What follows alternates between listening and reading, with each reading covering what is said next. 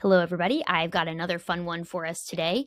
A great combination of Trello and Pixie Bricks. So, one thing that I hate sometimes about Trello is I've started using due dates a lot more lately, and it can be kind of a pain to go in here and change them. And I know I have options with Butler for like creating another or like quickly changing due dates. Like you can automate various things, and I could make a bunch of buttons on the card for like move this to, a week from now, move this to 2 weeks from now, move this to, tomorrow. I could do all of that. And I actually do, but I don't want it to get cluttered with too many buttons here. So what I ended up doing is using Pixie Bricks, where I made one single button on the card that looks for very like most common relative times that I have, and I pick it and I hit set, and it changes the due date within it, and it's all good to go there. So notice again, tomorrow, 2 clicks, literally open the button, select, or I guess technically three, open the button, select what I want to change it to, hit set, and then boom, it is all good to go. I don't have to scroll down even. I don't have to go searching for which button it is because they all look kind of similar, have different icons, and hover over it to see is it 1 week or whatever. So yeah, I'm not going to act like buttons are completely problematic. Kind of can do the job, but I just wasn't happy with the way I was making it work in Trello and was going to be obnoxious if I started wanting to have too many options. So I'm probably going to start making some more options in here where I can select them. But even if I don't click anything at all, the default is today. So if I quickly add a task, it will, let's see, new task. I can basically add it to today. By clicking this and just set, and it will automatically set today. Whereas otherwise, what I would have had to do is go to dates, and then today would probably have been selected, and I could have hit save there, but it actually probably would have also saved to whatever last date I had. So, so yeah, I'm a big fan of that. And if you want to see the magic behind the curtain, here's how it works. Inspect Pixie Bricks, and I will make this. I'll make this available so you can use it too. But let me find my change due date. So I actually ended up changing it to a button. Let me find my my button still showing up. Yeah, let's see. Where is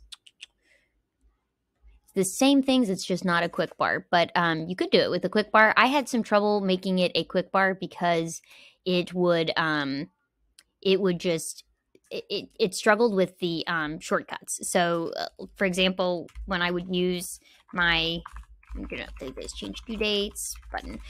When I would use the keyboard shortcut to try to find the action, the keystrokes would also trigger Trello shortcuts. So like if I typed C for change, it would start to archive the card. Sometimes it wasn't very reliable, and I realized it's fine. I can do it like this. So here's how it looks. You click add, I use the button input. I went ahead and selected this members to make a new sort of like card down here, and I made it an icon. So it was, first of all, because the styles were kind of ugly and I didn't feel like messing with it. And it just felt easier to, separate it as something else. So I'll copy these styles if you want to use them, but basically I set the width to 45, so it's a smaller button, and the color doesn't really matter because it's an icon, but that's from when I was playing around with it.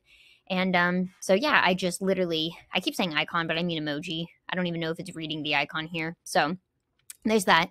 Next, I added the show modal or sidebar form, and that is, just a common form here that has drop down with various options and a default value of different sort of times. And you can add as many as you want here. Make it set, whatever you want. Make sure it's set to modal.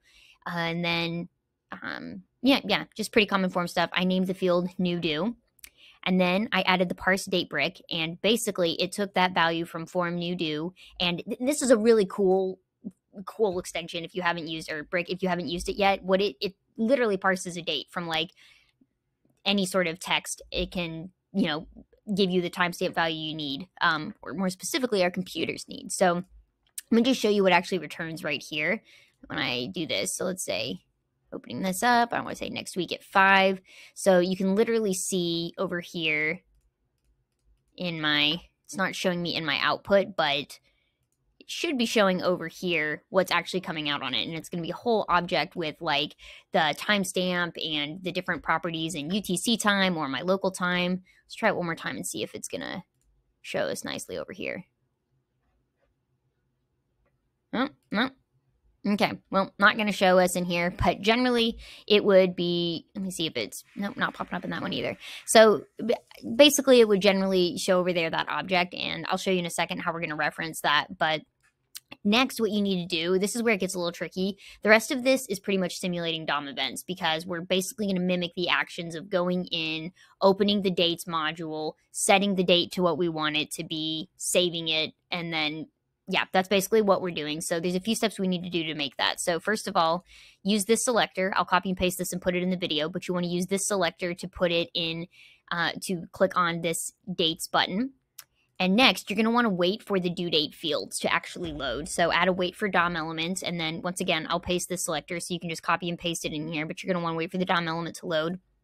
And then next, you're going to want to set the input value. So you'll notice once you have this open up here, we're basically saying, hey, click this, open this up, wait for these fields to load. And then when they do, go input in this field, the due date field. You want to, this is the object that it's not showing up in Pixiebricks right now, but it's clearly working.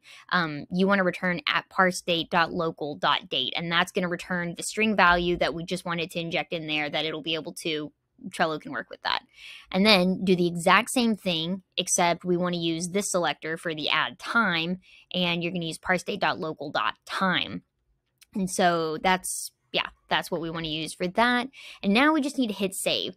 And this is where I had the most trouble, because you would think, oh, I just want to simulate a DOM element and click save.